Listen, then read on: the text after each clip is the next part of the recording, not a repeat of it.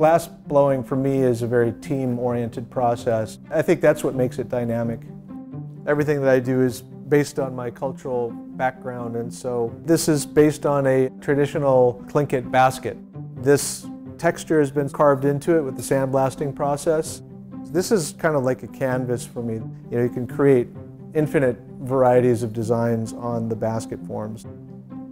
I started working at Pratt probably in about 1984 as a renter. I would come in and use the hot shop. Then I got the John and Mary Shirley Fellowship, and so that supported me with some blowing time, and so I could further develop my work. It's an amazing and vital place. It's a great place to work with the material and learn about it. The fact that people can go to Pratt and take introduction courses, even if you make something simple, it's like a little conversation piece. I made this and this is how I did it. I mean, it kind of demystifies it, and so I would encourage anybody who has an interest that they could always try it out and see where it goes.